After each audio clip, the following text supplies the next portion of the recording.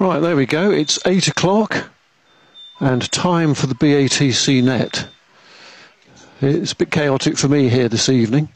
I left everything a bit too late, but good to see such a large number of people volunteering for the net, and especially Ed, PY2RN, who's gonna come up first. Ed's at work, and so I don't know how long, whether he'll be able to stay for the whole second round, but you're obviously very welcome, Ed. Anyone else wanting to join the net, just let me know on the wideband chat and I'll add you to the list. Just a quick note that the next activity day is November the 30th, and that rolls into December the 6th and 7th, and it's all bands activity, so there should be a few more details about that on the forum somewhere. So on the list tonight we've got PY2RN, Ed from Sao Paulo, Gareth G4XAT, followed by Martin G8KOE, EA7KIR. The rest of the list is up on the chat, and we've also got G7 Echo Whiskey Sierra joining us. He's on after you, Richard, and welcome back, by the way, Richard. And just before James, G0DQH. And I don't think I've seen you on the net before, but Paul is fairly local to me, so you never know. I might even be able to get through to him terrestrially. Right, well, without further ado, let's put it round to Ed in Brazil. Hopefully the weather's a bit nicer there than it is here, Ed. It's absolutely perishing here. It's about 4 degrees centigrade today, so not the warmest day. So round to you, and then say after you, it's G4 X-Ray Alpha Tango. Papa Yankee 2, Radio November to take it, with the BATC Thursday Evening Net. G4 Fox Kilo Kilo, standing by.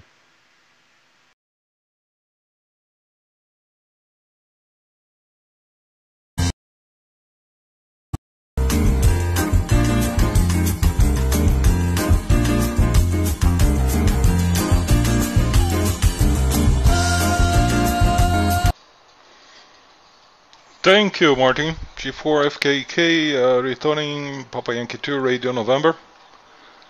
Hi, everybody. Nice to be here on the BATC Net. I think it's my first time. Wow. That the reason it's 5 o'clock here, 5:02, but not so early for me here in Brazil, but actually I work with mostly U.S. United States hours, so they have, I believe, it's 3 o'clock there, East Coast, so on a Thursday. So, but things are quiet today, so I just decided to join BATC Net, and glad to be here. Greetings, everyone. What I have here is preparing some fun to this weekend. Actually, I got 2 kits of the Pico tuner to assemble. I have all the garbage bag, no, the component bags here. I have one for me, another one for a friend of mine. So hopefully gonna get busy this weekend here. Weather is good, 28 degrees Celsius. Actually, it's gonna change. I mean, cold front is coming, so I can see the clouds coming. I think it's gonna rain tonight, but so far it's good. Alright, guys, I'm not sure if I'm gonna be on the second round, but very nice, a pleasure to be here. I will listen closely while I answer some emails here. 7312, thank you very much. So going to go for Tango Alpha Tax, is that tax? Go for Tango Alpha X-Ray. It seems, I'm sorry if I got wrong. I don't have the list in front of me.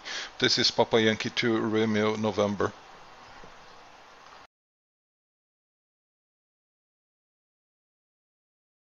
Okay,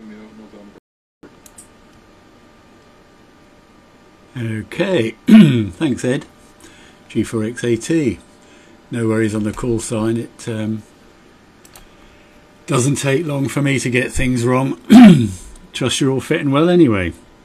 Had an interesting, fairly busy week, but as Martin says, it's we've had the first frosts of the year. In fact, the last 2 nights we've had a fairly deep frost. Deep for us in South London anyway, as in probably -2 or 3 degrees, I suppose. Enough to freeze everything and drop the remaining leaves off the trees. Anyway, while I remember, and I'm pleased to see Keith GU6 EFB on the list, because I'm sure it was you, Keith, who mentioned some software that lets you reuse old tablets, as in Android or Apple Macs. The reason being, I've been gifted an old Android tablet. Works fine, hasn't done a lot of hours, but it no longer runs BBC iPlayer and stuff like that. So it's on an older version of Android. That's a Lenovo, and the wife's got a Samsung that's probably, I don't know, maybe 8 years old, and that now has stopped doing iPlayer control. So there's some space. I could fit another monitor there probably. They're only like 10-inch tablets, so if there's still some software that works with that, I'd be interested to hear about that. Okay, and no problems reported on the chat by the looks of things, so that's good. I'll carry on. Thinking about talkback, particularly for the ATV contest in June. I had 3 beams on one side of the camper and a 2-metre beam on the other side of the camper set up horizontally. And that worked okay, except they interacted, as in physically clobbered each other when beaming in certain directions. So I gave some thought to solving that. Don't need that amount of gain. It was a 12 element ZL special that I made out of fishing rod pieces, in fact. Very compact and lightweight. Works really well. And sits at 6 metres above ground on fishing pole sections. I built a little rotator for it as well that'll do 360 in 30 seconds, so it's actually really quite a handy bit of kit if you're chasing down signals. Anyway, going back in time, I just big up the pictures, not that picture there, this picture here. Okay, this is one that I built about 20 years ago for Summits on the Air. Same concept. It's a 7-metre fishing pole. The top 2 sections I used to make a 6-element Yagi, and the rest of the pole gives you 5 metres above ground, and the whole lot packs inside the tubes and obviously doesn't weigh much. Anyway, moving on. Why can't I move on? I can move on. Let's go back to that one. Move on, right. Okay, so here's a little video of the 3D printed mechanism that's string operated. So you pull on the string, which overpowers the elastic band, gives you a horizontal beam, and let go of it and gives you a vertical beam. That's another video of it. That's another video of it. And that is a mechanical solution to fitting an automatic gearbox into a different engine. It's a metal adapter ring which is specially shaped to space the converter the required amount. Took a lot of digging around the archives to find something that would solve that, but that will do the trick. So that's the beam solution, and quick to deploy and lightweight, and gain wise I've run it through Managal to simulate it and check its match and that sort of thing. It reports a ridiculous gain figure in Managal, but pointing it at our local beacon GB3 VHF, I got S6 pointing straight at it, and pretty much S6 off the back of it as well, so front to back's not too bad. Joking. Off the side of it it's down to S2.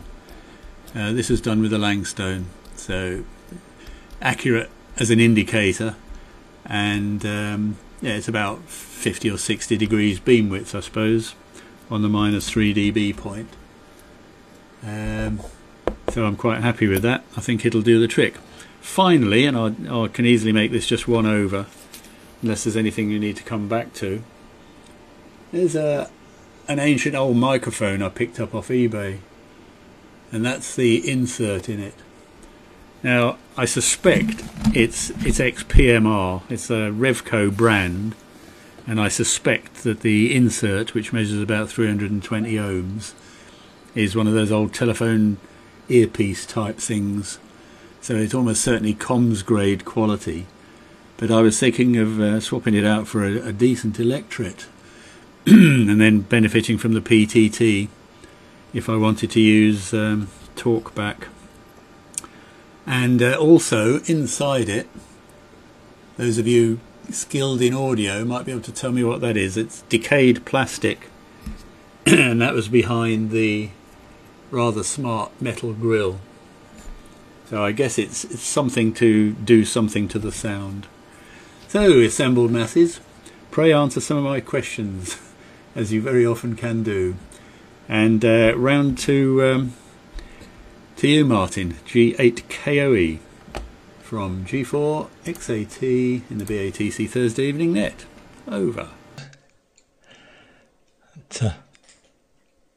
Come on, I think we have. And good to see you there, Ed. Missed you from the Worldwide Net, but cracking picture from you. And that telephone insert, that brought lots of memories back for me.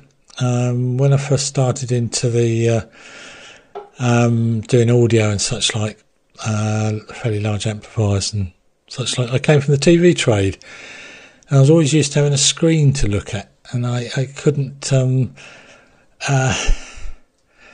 I needed an easy way, particularly when you're in places like the Palace Pier in Brighton, to find which amp had actually packed up. And I must admit, I had one of those inserts, and you can clip them on each amp output, and if it makes a sort of quite a clicking sort of noise, you know there's DC there, and you can easily find out which amp has actually failed. Plus, you can use it as a microphone as well. I got through a number of those. Used to get them from GWM Radio in Worthing. Yeah, the green ones in particular I used to use for high impedance. Right, what have I been up to? Installing the node, a replacement node, which thanks to the BATC, I'll show a picture of it. I won't say everything's gone smoothly, but nothing ever does. Let's go to the centre screen. It's now the talkback node's running on the Raspberry Pi 5. Sits in a nice little box there, and it's got the UPS backup on it, which was talking to John JTT this afternoon, and I've also got a UPS on my main operating system here, and had an intermittent power cut of just a few seconds whilst I was mid-air chatting to him, and apart from there's a slight difference in tone, I think everything coped quite well.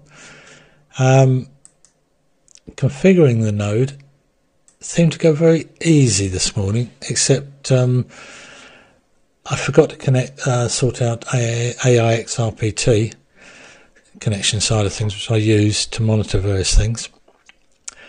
And then Echolink I hadn't set up, which the problem I had there is I couldn't remember the password.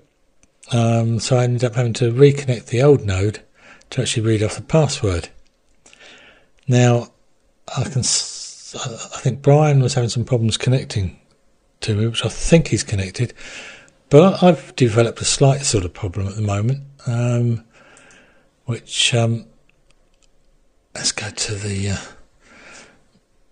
main screen, centre screen. I've got the bubble map, which looks really good, and I can sort of see, but I've lost my list of stations on the dashboard. Something needs rebooting, I think. Was working fine, But all these things are sent to Trias, I think. As for the All-Star Talkback, going to the Worldwide Net, I had a... you certainly are there, Brian. You're there. You're there. I just can't list the stations on the dashboard at the moment for some reason. I suspect something just wants rebooting. But yeah, you're working there, Brian. Thanks for popping up. Yeah, I was working through the Worldwide Net and had a brief power cut, which the UPS I've got feeding all 4 monitors and the PC stayed in quite happily. But I lost connection to the Pluto, which sits in the garage. So I thought, things have got corrupted there. Anyway, sort of cutting the story a little bit shorter, I feed through the mains to the garage, through those nasty little things that everybody hates, but it works fine for me. And in the garage, I've got a couple of the plug top switchable, which I switch from a little fob arrangement, one of these. And when they lose power, they switch off. So I hadn't sort of thought to mind that I now no longer had power to the Pluto, which is why it wasn't there. Also, I didn't have. I have a 8-way a switching sort of arrangement. I can actually show it if we go to the small screen. He says, I have this control network. It's got the volts and such like. So that would all have defaulted back to nothing. So that needed switching back up again. And also the power supply, which is in the top there, the 20 odd volts. That's on a separate switchable plug.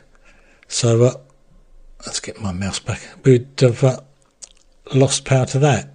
And I was thinking in my mind, I'll have to put that on a small UPS out there. But then I suddenly woke up to the fact that I communicate network-wise through the mains. And it's totally pointless anyway. But whilst John was on, it all chonked out. And all I had to do is to hit the power to switch on the Pluto, and we had connection back to it. And so it wasn't a long job. But at the weekend, I was panicking, thinking...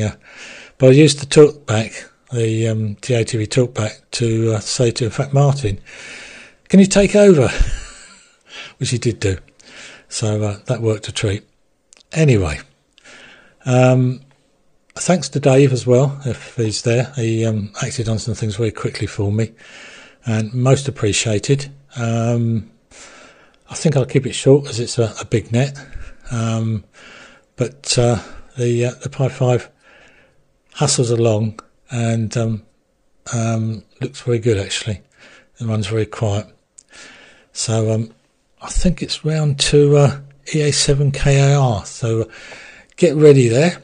And I'll put a test card and throw it over to you. I better get back to DATV Red, otherwise I won't better switch anything off. So 7.3 is all for now. I'll get my mouse in the wrong place. And a test card and I'll disappear from G8 KOE.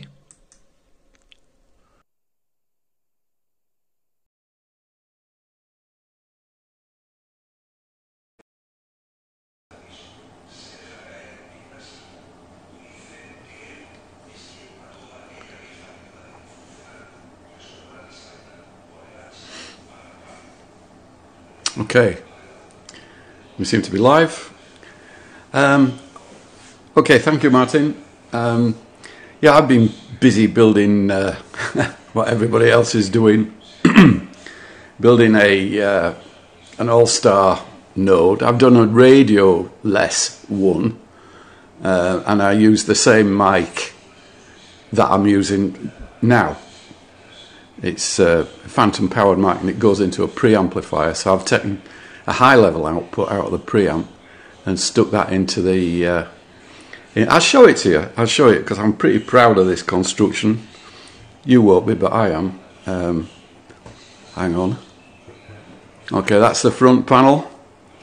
2 speakers. No, it's not stereo. It's just that I had two 2-inch speakers and they on the desktop, you know, before I put it in a box, they sounded absolutely terrible. But, and this is predictable, you put them in a cabinet and they sound superb, with an extended bass response, because you've got double the amount of air being moved around, so you actually get another octave, really, don't you, in theory, anyhow. That's the back panel. Mains powered, oh yes, and a preset in the top right hand corner for the audio input going in. Inside, it's a real rat's nest. It started off really neat, actually, but like everything else, that's the mod I did to the third sound card. The first two were a write-off. I've even bought a little microscope, actually. It's fantastic, actually. It was about €20, and it plugs into the computer and you get the screen on that, you know, and it's really good. But I can't use it for soldering. I can't coordinate myself. You know, the problem is I haven't got a steady hand.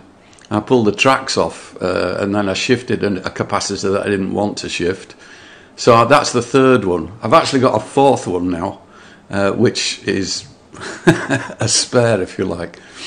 But it works. It works. It's araldited in, actually. I've araldited the cables into in between the two jack sockets to keep them secure, and that seems to be the solution. So I'm quite chuffed with that. And then a view from the other side, more rat's nest. There's a lot of wires involved, isn't there? I mean, for something so simple, it's unbelievable. And that's the power supply and things, yeah. Tiny little power supply, 3 amp power supply, but fits in the box nicely.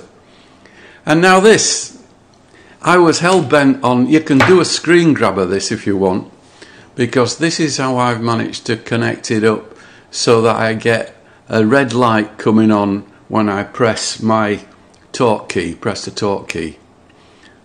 So I'm going to call that mic on, because in the diagrams they call it COS for some obscure reason. And the green light I'm calling telemetry, which is actually what it is. And then the heartbeat light I've got there. So you'll notice in the middle at the near the bottom there's a diode, a BAT46 in my case. And that's because I thought the chip on this card was 5 volts, and it isn't. It's 3.2 volts, it turns out.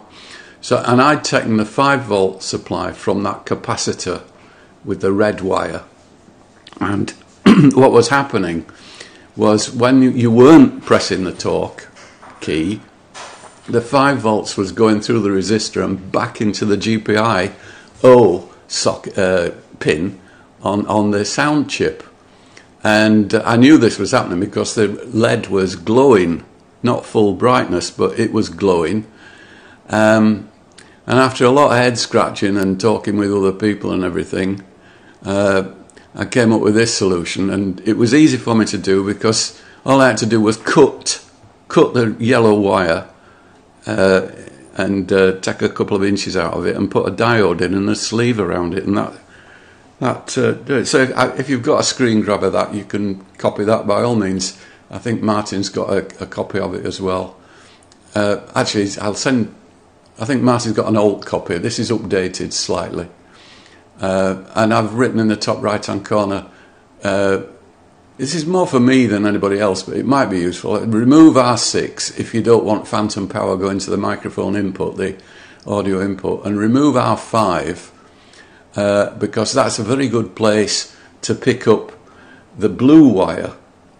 In some of the videos you watch, they tell you to solder it to one of the chip pins, and it's extremely difficult to get to. It's much easier to take it from here. It's the same thing. So it works very nicely. Back to me. And I can show you it working. Yes, I can. Yes. There it is. And just to prove a point and cause absolute chaos, It's EA7KIR, testing, testing. You see the red light came on and there's the data coming back. Wonderful. No one's going to answer. Oh, here we go. Yes, that all worked. Thank you, Michael. That was Brian coming back. So it works, you see. Fantastic. So that's I think that's it from me this time around. So where are we going next? We're going to Peter, GW7BZY. Over to you, Peter, from EA7KIR in Malaga. Yeah, sorry about that beginning. Of course, I was on the wrong frequency, wasn't I? Got the PA going, got the preamp going, and I was on the wrong frequency. Anyway, very nice that mic. I snapshot of it. I may well have a go at that. But I don't know. I found my old radio. Unfortunately, it's not a standard 258. I don't know. I can't. The writing's too small on it for me to see. And I appreciate how the soldering difficulties are. I'm not very good with soldering. I tend to burn the track off, or the solder end pokes into the wrong place and either dumps a load of solder on it, or I desolder something else. So your surface mount is difficult. Even with two pairs of glasses on and the floodlight on it, I can just about see it. So yeah, not easy. Anyway, good to see everybody. Well, so far that I have seen. What have I seen? I saw Martin KO. Yeah. Anyway, if the power goes off, if it says small power, the internet will go down anyway, won't it? If it's a generalised power interruption, and it'll be a while before the router boots up again. Well, mine takes a little while to reconnect, so that wouldn't help with the connection to the internet at large. Nothing new here really. I've been playing my saxophone actually. I've been practicing for Christmas. That's about it really. Is it bow ties this Christmas? Martin King of England, King.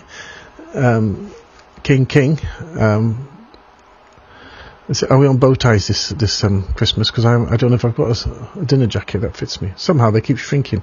Put stuff in the wardrobe, they come out half the size. Has anyone else noticed that? Just that as a general question. So there we are. I don't think I will come on again. I'll take a second turn. I'm just showing my face. And I think I'll hand it round. Or am I handing it round too? I've got it here. GKQ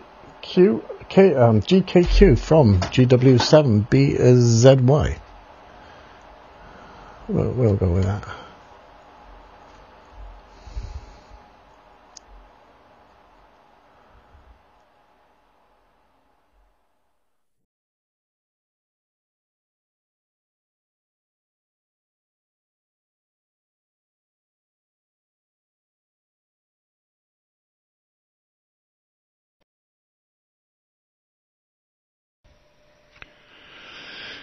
GW7BZY, GHEKQ. Good, that's working. Good evening all. Just a couple of things to say tonight. I'm only going to come on for the one over, but good to see such a large net and a few, at least one new member on the net.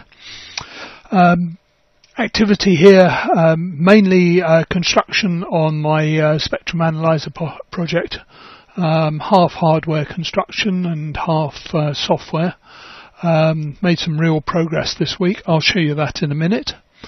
And I've just packed up all the stuff I'm taking to the microwave round table that's up in Shropshire this weekend. Hope to see many of you there. BATC shop will be there, and there'll be an antenna range, Portstown Clinic, all the usual fun of the fair. It's been branded as a microwavers retreat. It's in the past it's quite a different sort of microwave retreat, microwave weekend. Anyway, spectrum analyzer. I've finished the front panel and put the Raspberry Pi 5 in. hooked up the scan and started working on the software which takes the IF out of the spectrum analyzer at 323 megs and turns it effectively into AM for display on the screen. I'm having some issues with that because it doesn't come out of the SDR as a continuous stream. It comes out as in 4K chunks, and hence it's not time continuous. But anyway, we're getting there on the solutions, and I'll show you what it looks like before I hand it round. Stand by, bit of shaky cam to go on.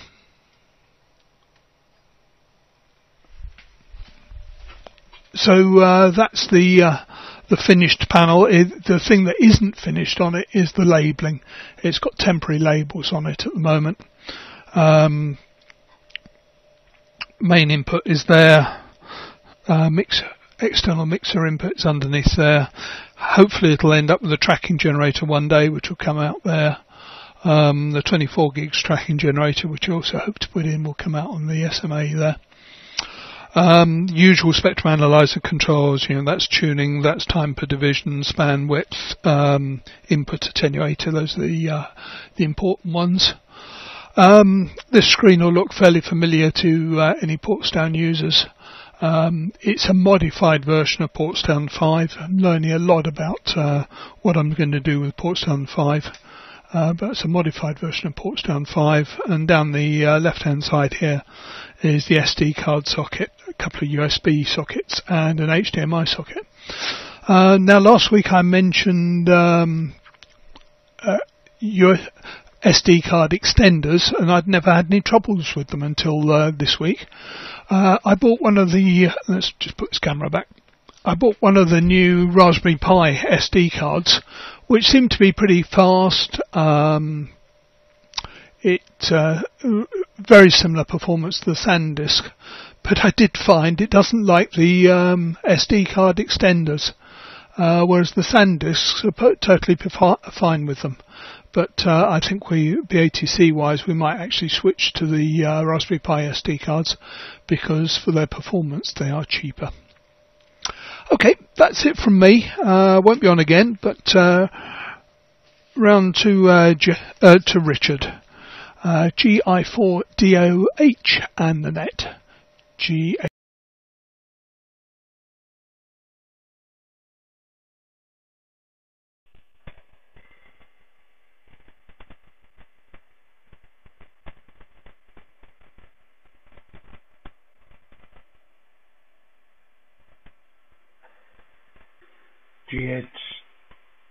GK2 with the BATC Net, GI4DOH. Thanks, Dave. I think you cut yourself off slightly early there, so your carrier dropped, so I jumped in. Anyway, yeah. Good evening, all. Good evening, Don. EI8BJ. You'll see you're on the side there, Robert. GI6IBJ. Good evening to you, just down the road, and Paddy and Kevin, if you're there. Very good evening. I hope you're well. So yeah, back from my travels. I actually got back on the evening of Tuesday of last week. Unfortunately, I did pick up a very nasty tummy bug, and I'm still suffering with pretty severe diarrhea, and the rest did have a couple of days of vomiting as well. Trouble with these nasty countries like Burkina Faso, but I'm on my third day of antibiotics, and slight improvement, but obviously need a bit of time. I didn't really feel like coming on last Thursday night, so a good time was had by all out there. I'll not dwell on details other than to say the police kindly came along and confiscated all our radio equipment for a couple of days in the middle of that, so that set us back a little bit, but it was all part of the excitement. We didn't know whether we were going to be detained, deported, or whatever, but when they brought the equipment back, with everything set up again and no time at all, and we're back on the air. A great experience, my first time with that sort of thing, and of course, I read all these things. What am I trying to do? The QO-100 station, which I brought out with me, I think to me, QO-100 is a repeater in the sky, and it's great for this net. I don't have a lot of interest in having ordinary narrowband QSOs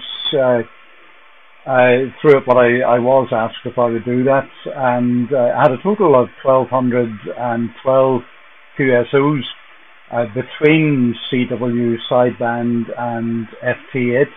As you can imagine, FT8 was the biggest number, and sideband next, with quite a lot of CW stations. And I think I did about 20 hours operating, probably overall in that time, according to the login program.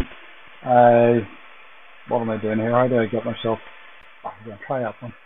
So there were over 700 unique calls amongst that lot. There was one Italian station. I don't know why it appeared in the log on FT8 37 times, and I wasn't a weak signal. That the decision to change to last minute to 60 centimeter or slightly over this, 55 centimeters wide, so fitted in the biggest suitcase that I buy on Amazon.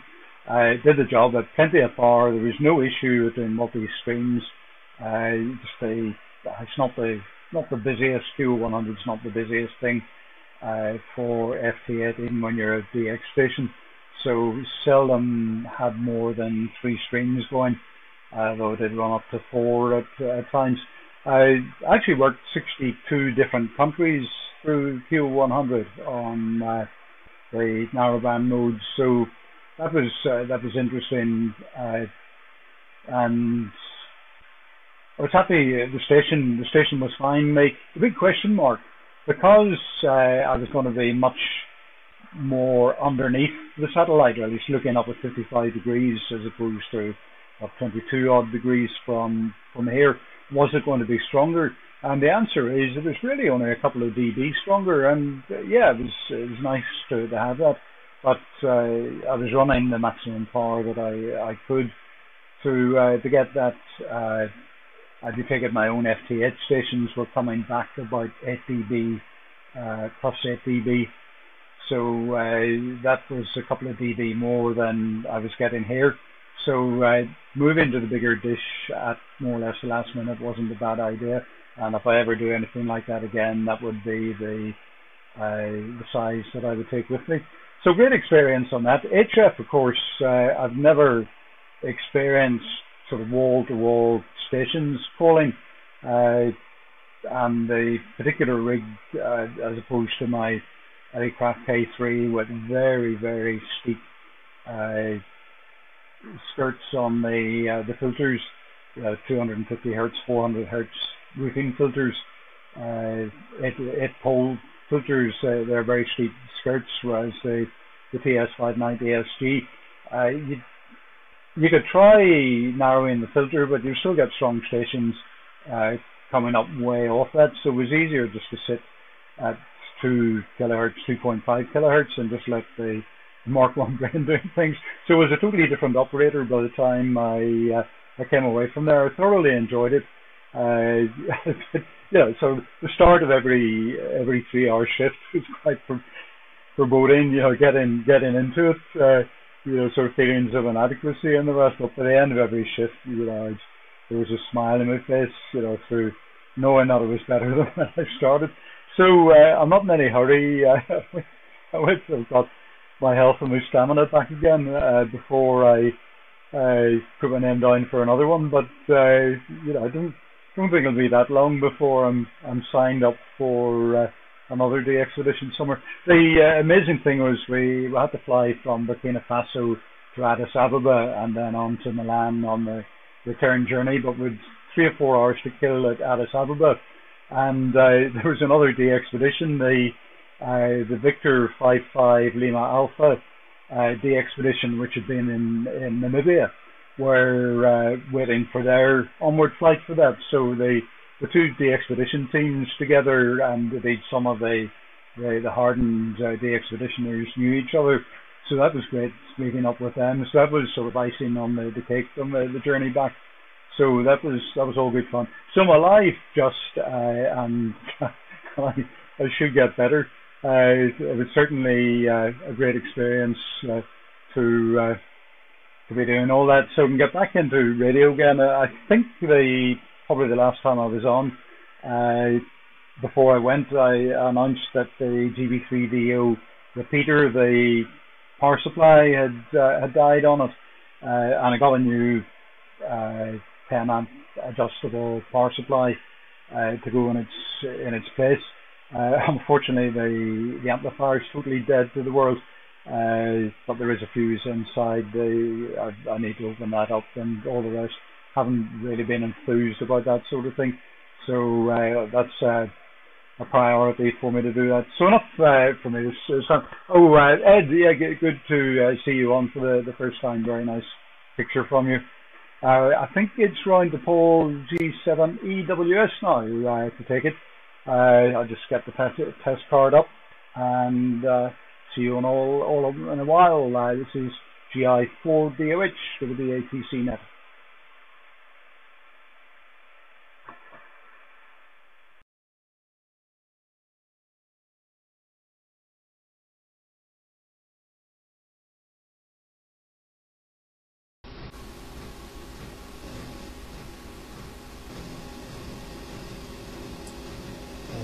Just listen for audio. Just listen for audio. Sounds alright. Alright, good evening everyone. Hope everyone's well. Yeah, good to see you back from your trip. I've been watching the net or the playbacks most weeks, so I've been listening to your plans for that. It sounds good. It sounds like quite an adventure, and glad you got home almost well. What else was I going to say? Yeah, the spectrum analyzer, Dave, that looks brilliant. And the All-Star node, Michael, very nice. That's the next project I'm going to be getting onto. And Mike, G4FKK, Dave, you saw John's message, but I no longer live near you. I moved last year, so I'm down in the middle of Kent now. So yeah, and also Gareth, I was quite close to you. I was at Eden Park in Beckenham, so I nearly picked your brains when I was starting to build all this, but I moved before that happened. So yeah, I haven't got much to say, nothing technical like the rest of you guys at the moment. This is only the second time I've been on, and haven't really been doing much. We've been building a snooker room in the back garden to house a full-size table, so I've been working on that all my spare time, which is now complete, so get back into radio a bit now. All I have done is, since starting off, is I've been messing about with the preamps on the add-on Pluto. Started off with one that had no gain at all, then I moved on to these little ones, which I should think everyone's familiar with those, which the first one had no gain at all, really, negligible gain. I ended up having to have 3 of them daisy chained together to actually get any usable signal. I then bought this one, which is nice. It was only I think it was less than £10. It's got this built-in little power supply, so you can put anything up to 30 volts into it. Works perfectly, but it gets red hot, and I put a little heatsink on the chip. Makes no difference, so even in standby you can't touch it, it gets that hot. Otherwise it works fine, and it didn't pop. In the end I found one that's exactly the same size and similar PCB to one of these, but it's got 2 chips on it, so like a 2-stage amplifier. That works excellent and doesn't produce any heat at all, so that is what I've been using, and all I've been doing is testing with it, and it seems fine, no problems at all. So other than that, no, nothing new going on here, so I won't keep it, as it's quite a big net tonight and the time's getting on. So I'll pass it over to James, G0DQH from G7 EWS. Good evening all, and speak to you later.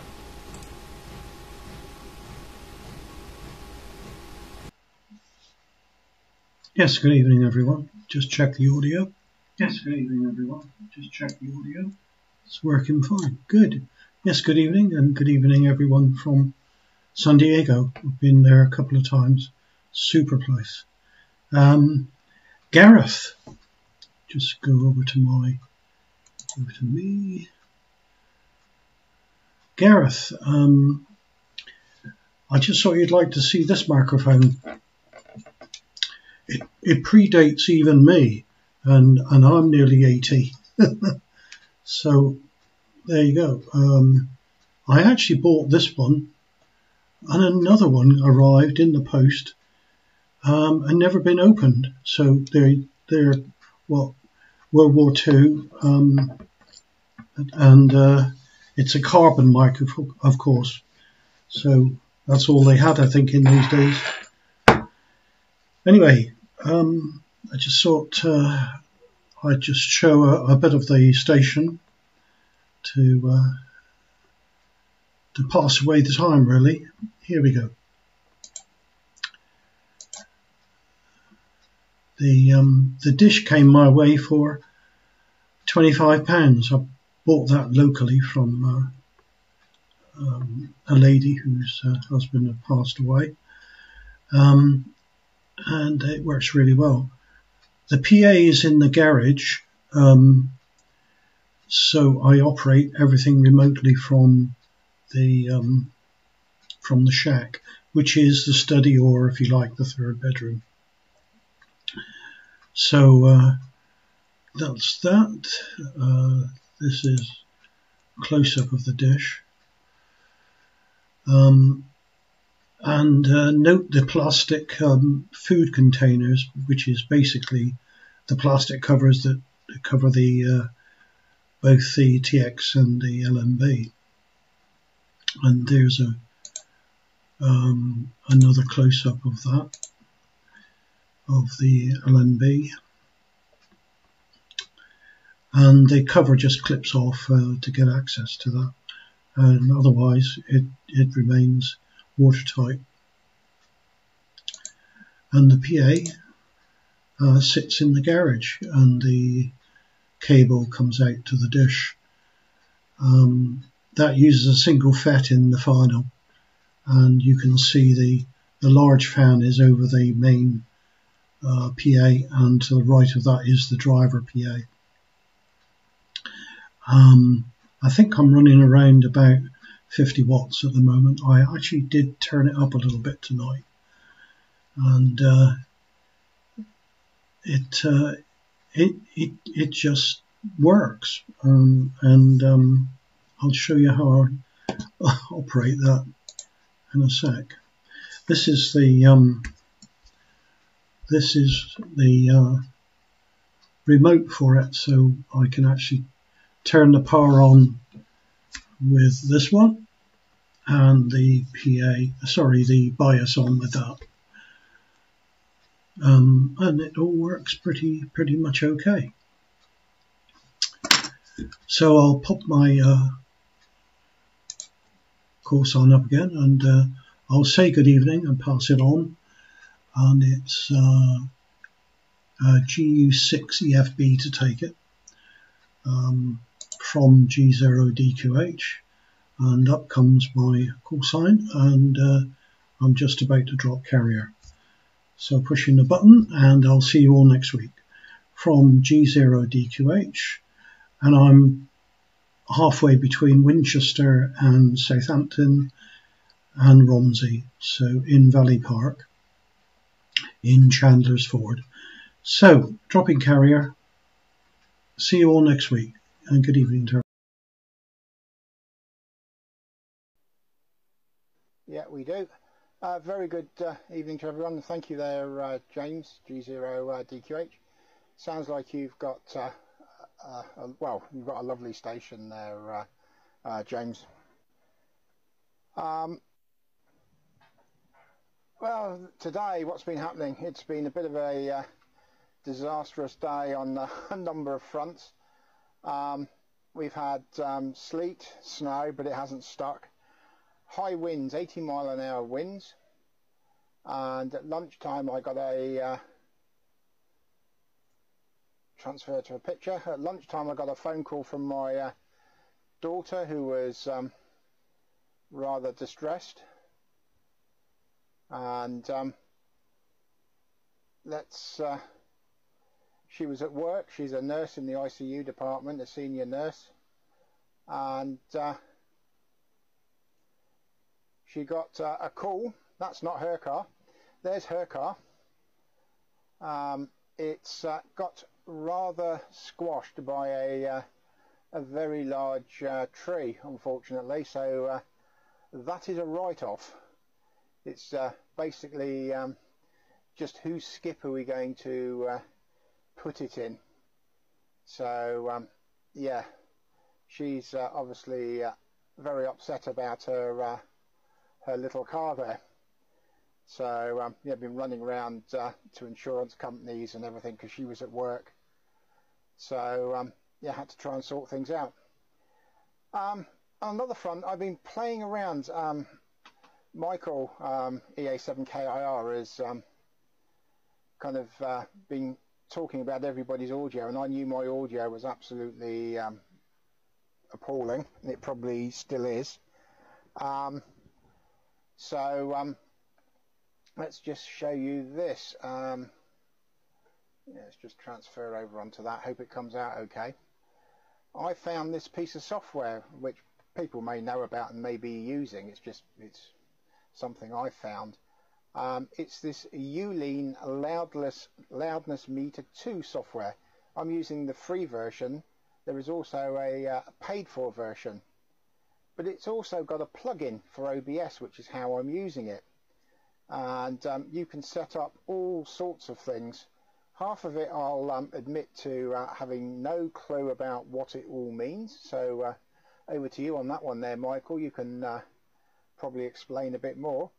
But reading a BBC paper last night, it seems around 24 to 23 LUFS is what they use for TV. So that all works quite nicely. And then let's find the right one. If I go to the microphone, I found there's all these various other things that become available. There's an audio limiter, so it doesn't matter how much you scream into the microphone, you're not going to overdrive the output. And also a 3-band equalizer, and there's also some other stuff which I haven't yet played with. So that might be a bit interesting for others to play with if they weren't aware of it. It may be doing nothing at all, but my audio, I was doing some testing last night, seems a little bit better. Okay, Michael, okay. My audio's still low. Okay, anyway, I'm still learning with that, so maybe on the next over, Michael, you can maybe point me in the right direction. Okay, that's enough from wet, windy and very cold Guernsey. It was wind chill of -17 today, absolutely freezing down here. Anyway, round to Colin, G4.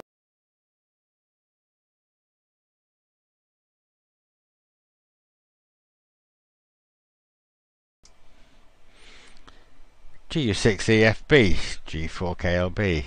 Can he get to the... GU6EFB. No, he can't. KLB. Get to the volume control quick enough. No, you can't. There we are. That's better. Right, okay. That's only the only disadvantage with having one mouse that covers 3 computers. You can't get it there quick enough. Oh dear, oh dear. Anyway, not to worry about that. Right, okay, what have we been doing? Was I on? No, I wasn't on late last week, so I missed last week.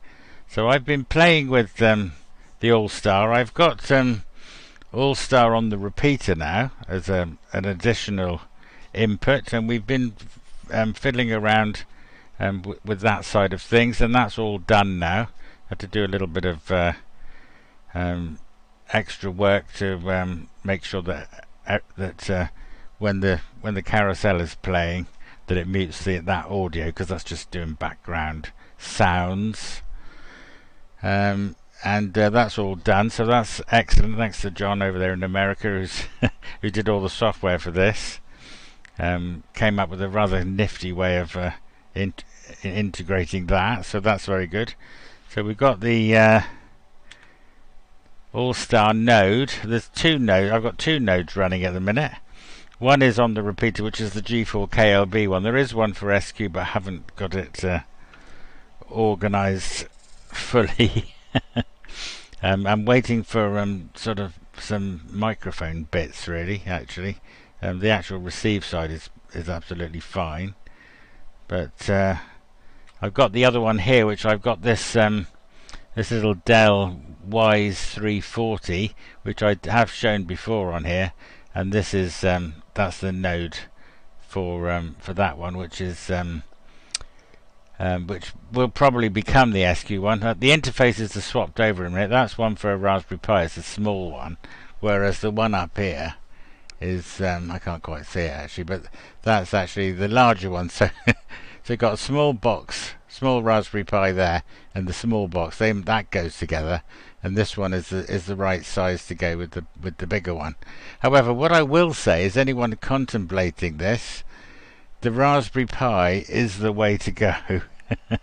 I have got this work. I was determined to get this to work. It's a bit more of a faff. That's all I will say. You have to do more Linuxy things, whereas the Raspberry Pi is more straightforward. The instructions more prevalent and better, and the interface is somewhat simpler. So I would, rather than go for one of these, which is the other option, or in fact you can use anything like this really to do it, of course. But these are 20 quid, so you know it's cheaper than a Raspberry Pi. but I would say the Raspberry Pi is the way to go. I've run it on a Raspberry Pi 3. This one happens to be a Raspberry Pi 5. Because it was on the desk at the time. Really, that's the only reason. But it does work extremely well. So, but I don't think that a 3 or 4 would be any different, really. But there we are. But that is working fine. But that 5 will become a Portsdown 5 in due course. So yeah, so that's that. Running this one on this microphone. I've got some issues with this I'm working through at the minute. That microphone, and then the other one. Talking of microphones, I've invoked this this 1970s microphone, and you can tell by the Dymo tape its age. But I've got that one on this on this node here. I'm going to run out of battery, so I'll have to be quick with this bit. But I've done this is the third one I've done. I got some rather nice wire from Roger, IUZ. Thank you very much for that, Roger. And I've done it this way. You may say, why have you taken the sockets off? Well, I've taken the sockets off to utilize the pads for other purposes, so that you can see there's a resistor for the LED in there. And this little wire is slid, because it's insulated, slid under the chip, and it goes to the ones one on there and one on there, but it goes underneath to take this, so there's no strain on it, you see. And this has worked extremely well. So that's my way of doing it. On the ones that on the ones that are in there, I have indeed used a bit of Aerodite, just as a belt and braces arrangement, just strategically placed, sort of a little blob here and a blob here, just to hold it down. Although it may not necessarily need it, but it made me feel happier. So that's that. There's nothing under there to see. So that's how I've done those. Right, okay, let's get rid of shaky cam for a minute. I'll probably only have the one go because there's quite a lot on tonight. No phono socket, no. That one's got a phono socket. They both have, actually, I must confess, they both do have a phono socket. Oh dear, oh dear, oh dear. Let's have a look. You got to have a phono socket on there. Yeah, so well, you can see this one briefly if you must. Let me just. I've lost my mouse now. Oh dear! Come on! Get. Yeah, so there is a phono socket on the back. So you got. I'm using 3.5 jack for the. There's a little speaker there. That's something I found in the loft, and just using it as a speaker. So the other one's got a deluxe. The other one's got a deluxe speaker. Look, a nice, a real fancy Vertex one. So yeah, there we are. So, anyway, I digress. The other thing I've been playing with is I've also I've also got this new toy, which is this this printer here, and you can see it takes 4 rolls of filament, automatically changes the colour. We got a version of this at work. A 3D printer arrived at work, and I was so impressed with it. I went and bought one. So, but this one is a sort of deluxe one. We haven't got this unit on the top here, and so it is the slightly lower model. But yeah, very impressed really with that. And so I've been busily doing things. For those that know 3D printing, did this benchy in 16 minutes. Absolutely insanely fast. 16 minutes for that. But I won't bother to tell you all about all the rest of it really. But this one is a PETG, and this filament is notoriously difficult. For its stringing is terrible on it. Always has been on all our other printers, but this is pretty good. It's a difficult filament, this one, but and that's why we chose to do that little test. And I always print one of these. Oh, all right, too late. We've lost the. We've run out of battery. Self-limiting timer on that. Anyway, that's that. That's that. One thing I didn't check is who is actually going to now. Actually, oh dear. Oh, it's back to Martin. Okay, then I'll say something. I won't come back again because I'm on ridiculously early shift tomorrow. So I'll say 7.3s to you all. It was great to see Ed on at the beginning. He probably can't watch all this length of time, but yeah, great to see him. We had some great fun. He did some real good stuff for us. It was great to have a QSO with Ed. So you're always welcome any time, obviously, on here, as is anybody else, strictly speaking. Okay then, right then, I'll pass it back round to G4FKK to take it. G4KLB. That would have been slick if I'd have got the mouse in the right place.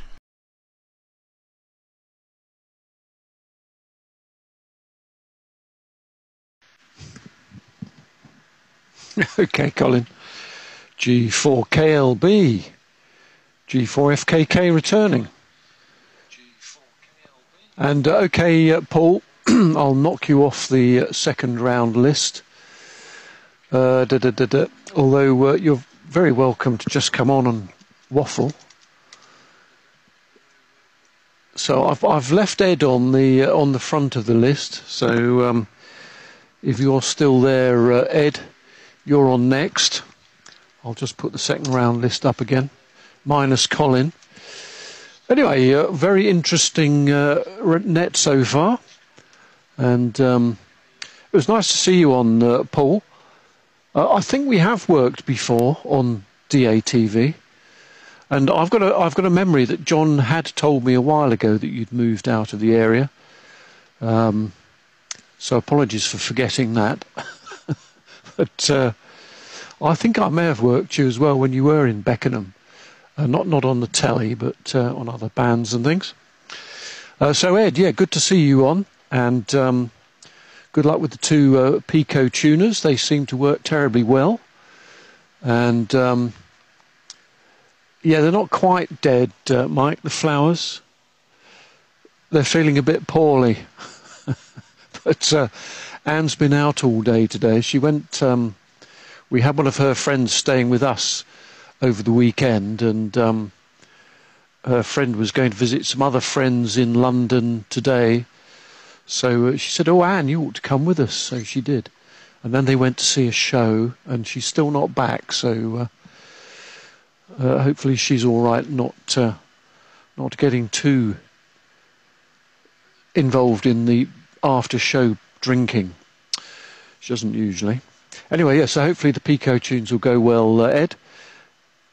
The frost, Gareth, was shocking here. I didn't realise it was going to be quite as frosty. So I think my exotic banana plants out in the garden have had it. They look very unhappy this morning. And I liked your horizontal stroke vertical elastic band technique there. I think that bit of perished plastic is probably just sort of a windshield for that microphone, Gareth, but I don't know for sure.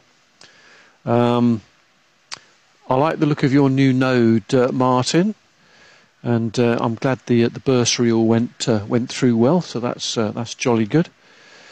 And I'll be changing my port addressing later on this evening. Michael, your All-Star node was very impressive. Your wiring diagram doesn't show it as stereo, but you've got two speakers in it, so I don't know if that's just to get a surround sound of mono or what you're doing with two, but it sounded very good. Brian came across it very well. Peter, if you're still watching, well, what you need is one of these. I wonder if I can, yeah. I use this for watchmaking, this microscope, but it's jolly good for surface mount soldering as well, I've discovered. Although it's difficult trying to keep the solder fumes from bunging up the lens. Yeah, Norwegian blues, that's right, Mike. Yeah, 77s. We worked on 77s, did we, Paul? For the benefit of those in San Diego, by the way, who may be watching, we've got an internet chat. So every now and again, I glance up and see what's being chatted about on the website there.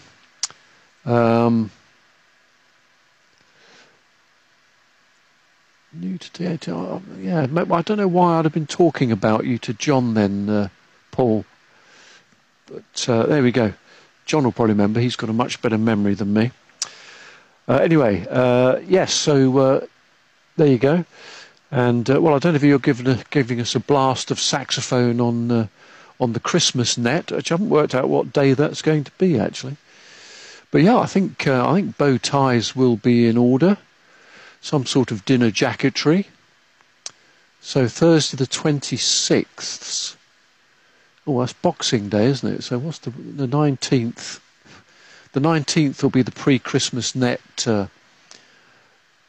Peter. So we'll look forward to seeing you and hearing you in all your glory.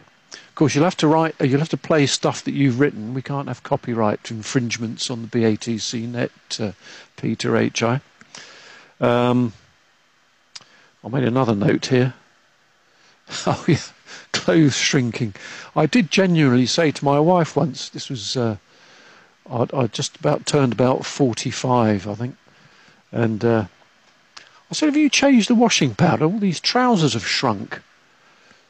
And I couldn't understand why she thought that was funny, but there you go. Dave, if you're still watching, the spectrum analyzer's coming along nicely. And interesting on the SD cards, not like in the extenders. I'm glad you got back from your trips to Burkina Faso safely, Richard. Sorry you brought a bug back with you, but hopefully that'll work its way out, as it were. And I can't believe you got raided by the police. But at least you got the gear back. Some countries, they may have raided you and then sold it all. But and 1,200 narrowband contacts, that's very good. and it must have been you must have had some tales to exchange with the other D expedition there. Paul, if you are still watching, your audio was a bit low, but not quite as low as yours, Keith. Actually, today your audio seems lower than before, but I'll come to that in a sec. And I'm very impressed with you building a snooker room, Paul. Yeah, the hot preamp is. How did I fix that? 'Cause my preamp gets a bit warm. I think I just ignored it, actually, Paul.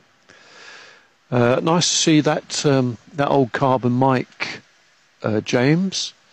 And yeah, it looks like I had when I was in hospital for 3 months once when I was 16, and I was in traction. I'd got knocked off my souped-up moped by an 83-year-old, and I was knocked into hospital for 3 months. Totally immobile, and our garden backed onto another garden, and the person that lived on top of that garden was Jan Cliffen, G5 Alpha Charlie Alpha at the time, a Dutch fella, and he brought an 1155 receiver in to the hospital, and he wired it up, so it was right next to my bed.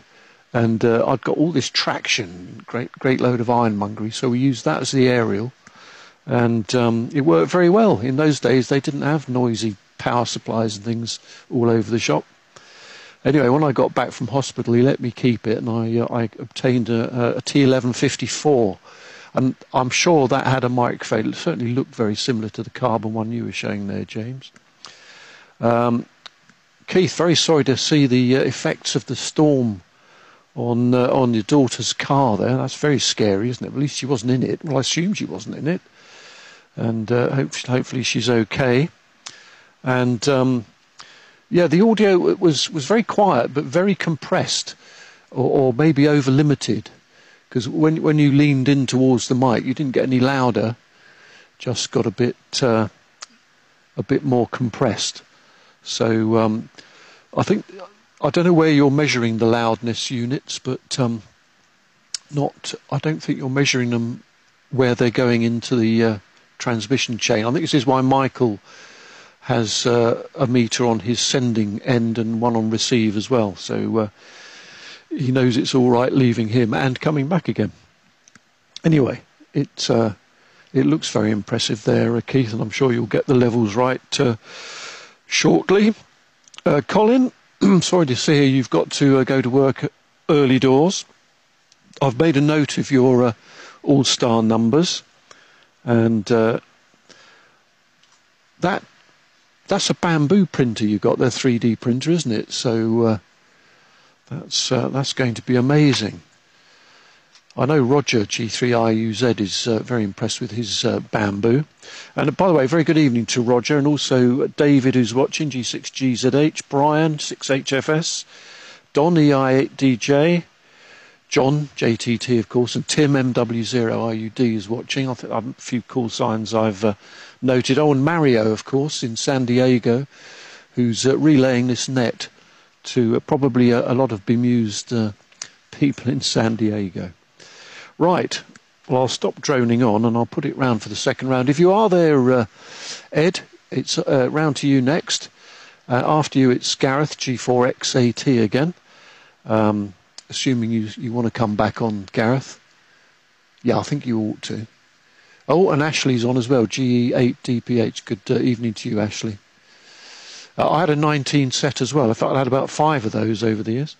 Right, so let's put it down. See if Ed doesn't pop up, Gareth. Give him a few seconds, and if he doesn't turn up, then you'll go ahead. Papa Yankee 2, Radio November, and the second round of the BATC Thursday Evening Net. G4FKK standing by.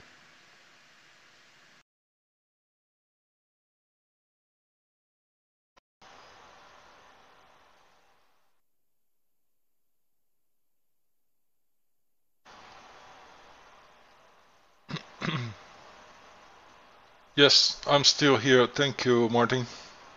G4FKK, Papa Yankee 2 Radio November coming back. For those who never seen, this is This is my antennas. It's a view from 7 degrees elevation. That's the elevation I get from here to the satellite.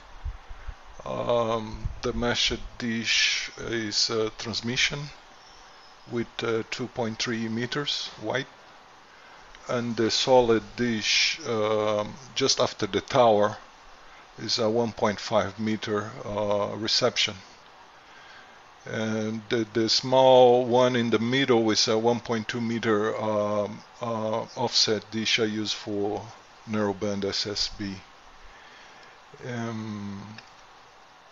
The DATV equipment is just behind the mesh dish. If you guys see the box sitting on the floor there with the white pipes each side of the box, there is the amplifier and the Pluto. Everything is there in the box, so I connect to the Pluto via network cable, Ethernet. So that's my setup here from São Paulo, Brazil. Great net, very, very nice to see all you guys. As usual, very great information. Sorry about the car. Glad that the driver is okay, but yeah, that was ugly. But other than that, everything shown here very interesting, very nice. Glad to participate. Probably next Thursday I'm gonna be around as well, because it's gonna be a big holiday in the US, Thanksgiving. So things gonna be calm to me. Thank you very much. I wish you all a great weekend. Hope to see you guys on Sunday on the Worldwide DATV Net as well. Well, actually, I hope to be there as well. I'm not sure, but very, very nice. Thank you all. I'm passing to G4 Tango, not tax. No, not good. I'm sorry to confuse your call. G4 X-Ray Alpha Tango, that's with you from Papa Yankee 2 Radio November. Greetings 73 to all.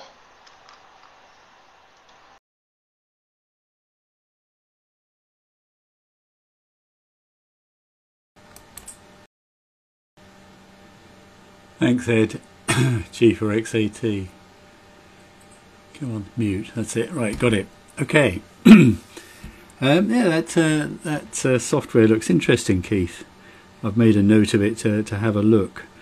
I did check my lip sync earlier and it seems okay. Nobody's mentioned anything about the audio, so I'll assume it's actually not too bad. I suspect, though, that old microphone I showed, the audio quality won't be much cop. So I'll look into other inserts. Yeah, I wondered quite what that bit of mesh was for, Martin. It looks as though it's been cut out of a string bag or something. You know, the sort of things that they wrap Satsumas up in these days, but much finer. It certainly needed a very good wash, and the plastic had degraded. The bit I showed was just the bit that hadn't been exposed to X years of spittle and dribble and goodness knows what else. Okay, that's your Christmas bonus gone then, I reckon, Colin. I've tried to resist spending money on the 3D printer because I did use it an awful lot in its first few years. Nowadays, I mean, I used it a lot yesterday and the day before, turning out bits and pieces, and I do sometimes wish it was a little bit quicker, but to be honest, I've got so many other things to do. It's not a worry. And it really does what it says. It prints. Back in COVID days, I got involved in printing face mask frames, and Prusa published some files, and they said make sure your printer's screwed down and everything is tight. And it probably went about 3 times as fast as it usually did. It absolutely flew. To knock these frames out, but I thought, well, yeah. At the end of the day, it's horses for courses, isn't it? These little gadgets are quite handy. There's a family of them. Of course, if you rotate a fishing pole, it's designed to release and collapse, which if you've got a beam on the top of it is a bit terminal to the beam sometimes. So I've designed a set of those that you line them with a bit of bicycle inner tube and put them on the top of the joint and just nip them up. They're number plate bolts, which I find very useful for these sort of things, and it stops it collapsing. Right, the antenna itself looks like this. This is the plot from Managal, which I have to say, for free software, has solved several antenna designs both for me and for several other people. It's quite fun. I mean, you can calculate it, you can optimize, you can view stuff, and you can look at the geometry. But that's the far field plot, which pretty much matches what I found, although I think I've got more front to back than that shows. You can optimize it for 50 ohms and better VSWR, but to be honest, I just fiddled with the feed point a bit. It's just a dipole, literally 2 quarter waves, and instead of connecting to their very innermost ends, I connected to the outside, and bingo, the VSWR dropped down to something really quite broadband and acceptable. I've no idea quite why that is, but whatever, it was fascinating nevertheless. Okay, the nodes all sound interesting. I've got surplus Raspberry Pis somewhere, so I really perhaps ought to buy the sound card. I like that mod idea, Colin. I have to say I've done little things like that before, using the chip legs as stress relief. That's really quite good, I guess. Certainly the bottom left pin, I think you showed, is one of them, and if the other one is the top right, sorry, top left, then that's a perfect way of connecting up to them if you've got some really small enamelled wire, which I have. I've got a whole biscuit tin full of different sizes and so on. Okay, that's it from me. Round to you, G8 KOE. As soon as the test card makes it onto the screen, from G4XAT, listening with interest. Over.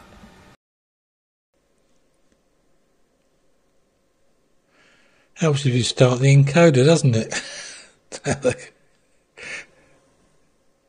Helps if you start the encoder, doesn't it? Shouldn't think anything interesting. I do like all these little printed bits and pieces. I'm sort of jealous in some respects, but I'm not going to get involved. I must admit, the only time I needed anything, I did get on to Roger to print something for me, and I think I'd probably go that route. Oh, the cat's come to say hello. Yeah, I've not got a lot to add, other than I'm sort of a little puzzled because I lost the dashboard. I lost any stations on the dashboard for a while. Let's go back to the centre screen. And they've all come back now. I could see the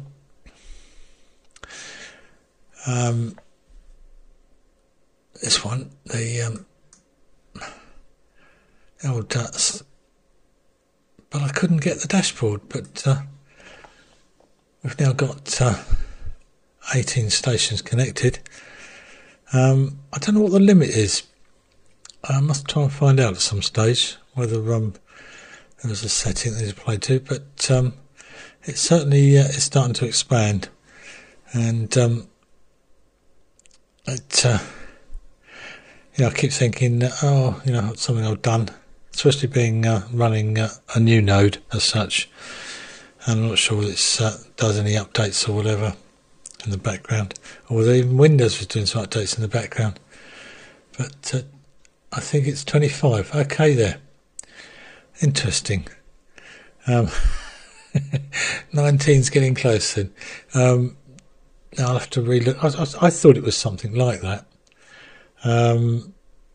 But maybe that caused problems still one can do something about it if we get to that sort of stage. I have to put a second bit on it as such, but yeah, I think I'll keep it short at that. Being I don't really have much to add other than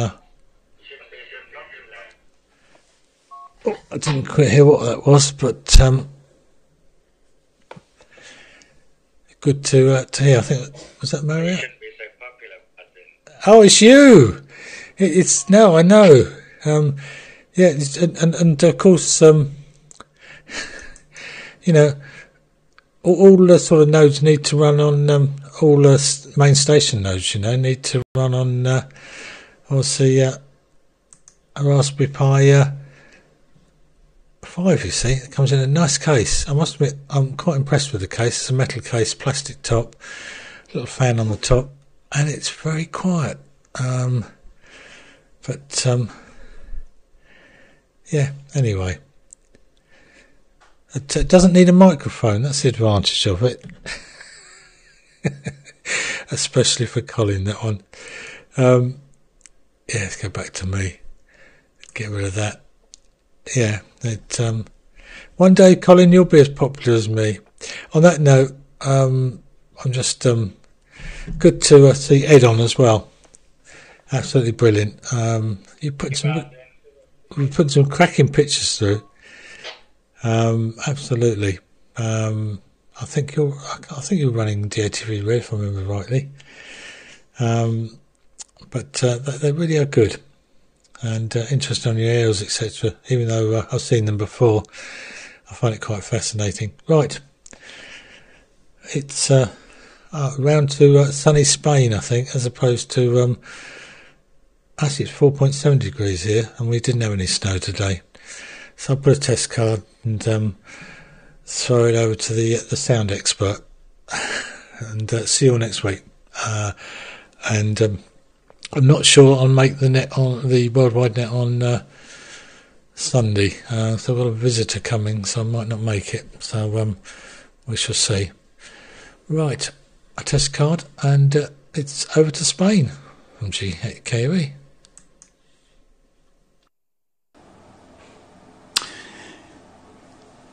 Right, yeah. Sunny Spain it is, but there's a freezing cold wind today. It's very, very windy. I can't tell you what the temperature is, and it probably wouldn't mean anything anyhow, because I think you've got to take into account the chill factor of the wind, haven't you? But the sun has been shining. It's just freezing, that's all.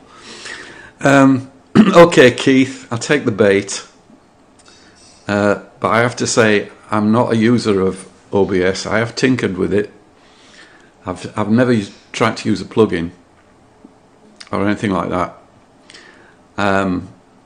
When I started this DATV lark on Q100, I did actually use OBS for a short while, and I found the sound routing, or whatever it's called, extremely complicated. The monitoring, you know, what you're listening to, and it drove me nuts actually, which is one reason I decided never to use it again. I thought it was far too complicated for the likes of me. But I suspect, well, first of all, I would expect a metering plugin to just monitor the sound, but maybe it passes a sound through it, and if it does, I would expect it to have unity gain. If it's a plugin, it probably is the latter, i.e. the sound passes through it with unity gain. So that would mean that this complicated shenanigans that goes on with the audio routing in OBS has got some kind of gain control in it somewhere. Now Martin suspects that you are compressing it, so that could be the culprit. Maybe if you put in the compressor after the metering, so you've got the plugin for the meter followed by a plugin for sound processing, that would account for it. Maybe there's an output control on it, because many compressors have an input control and an output control and a compression ratio and goodness knows what else. So that could be the culprit. So first thing to do would be disable or remove the sound processing and see if that makes a difference. It's in that area somewhere for sure. And it's also possible, of course, that your gain control on the front panel, where the slider for the audio level is also after the metering, in which case that should be set at the 0 point, indicating unity gain. So there's a couple of suggestions for you to look at, Keith. I hope that helps. Christmas, I don't think I've got a bow tie. I used to have one, but I haven't worn a dinner jacket now since I was in Rotary, and that's about 1,000,000 years ago in England. I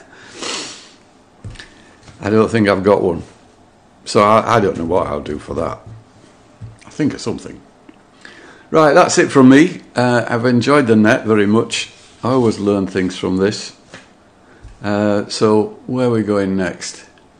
We're going to Richard, GI4DOH from EA7KIR. EA7KIR, this is GI4DOH. Thanks, Michael.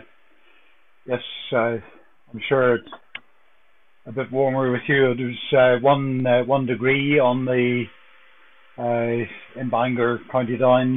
This morning when I went for a walk along the coast with a friend, and certainly on the headlands in the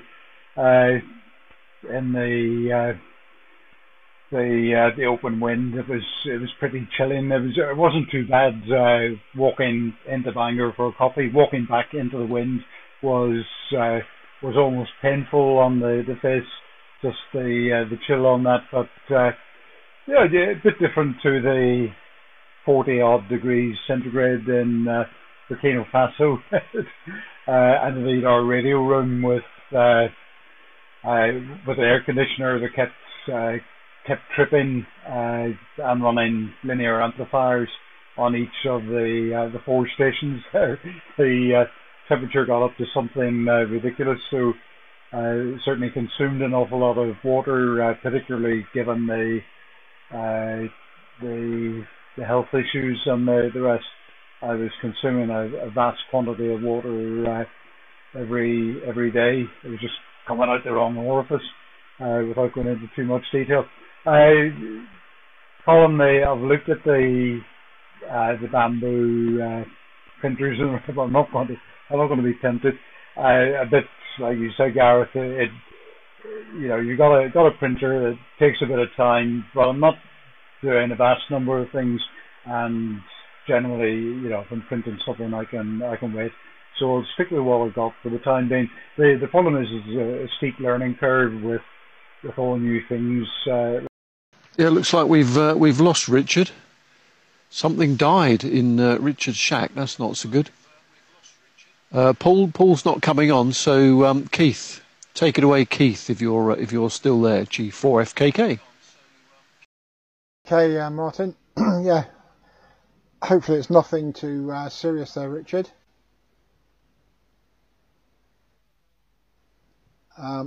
Yeah, I've played around with the sound settings here. I hope it's nothing too serious there, Richard. You suddenly power went down to about half level on my display here. Right, it's change over to me. Trying to watch too many things. Yeah, thank you, Michael, and Wolfgang there, who yeah, kind of gave me some pointers. Well, I've taken the limiter out of the circuit now, and the audio definitely seems louder, so I think that's probably where I need to go and look. Yeah, it's Michael that started us off on this kind of audio experience there, by mentioning everybody's different levels, and Michael was right. So yeah, I thought it was about time I tried and sorted mine out. So I'll read. There's lots. There's, as Michael rightly says, there's so many places where the audio goes and is routed, and so many things. I need to read the instructions on this Uline loudness meter 2 software, which can be used for other devices. It's not just a ABS plugin. It can be used standalone and all sorts. So yeah, I need to read, understand, and look at it a lot more in depth there. So apart from me and my audio troubles, I seem to have sorted out all the other issues. And yeah, we'll just wait for the wind to die, and I'll go and make sure everything's still where I left it in the garden, antenna wise there. Anyway, round to you there, Martin. G4 FKK and the BATC Thursday Net. Round to you.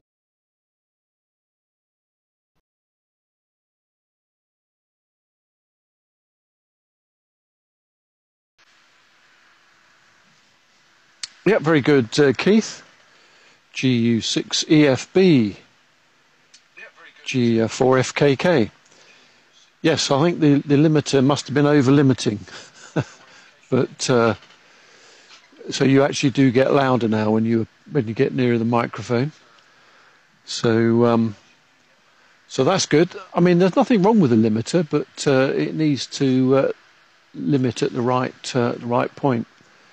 It's quite funny when we started using DAB at Jazz FM, where I was the chief engineer.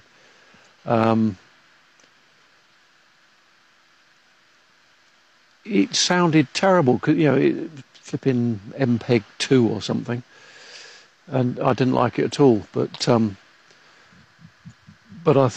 we had some quite smooth but definite processing on FM. But if I put the process signal into the DAB transmitters, it just sounded appalling. So all I did was I put a very cheap, gentle gain riding device. Oh, hang on, there's someone at the door. Stand by. Hello, I'm just off actually, so I'll be with you in a sec. That's my errant wife. Back home again at last.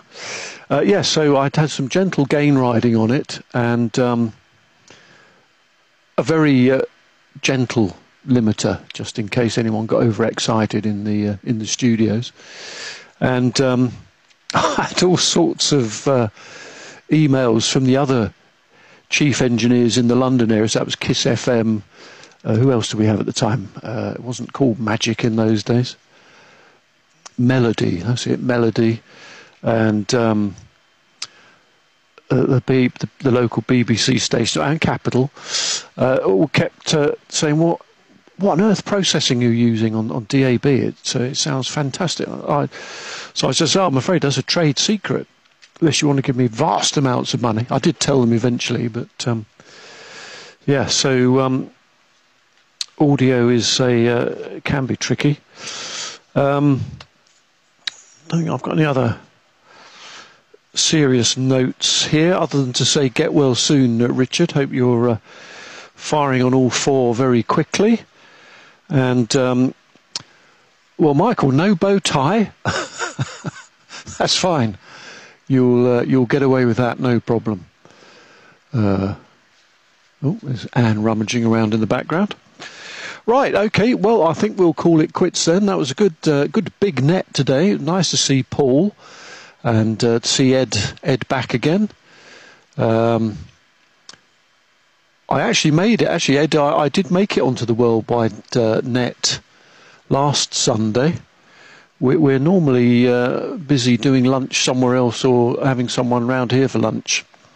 But last Sunday, it was all clear, so I was able to get on the net. But you weren't there. At least she sounded sober, yeah. I think she probably will be, John. But the idea was she was going to go and have this coffee with her friend and her friend's friend in London.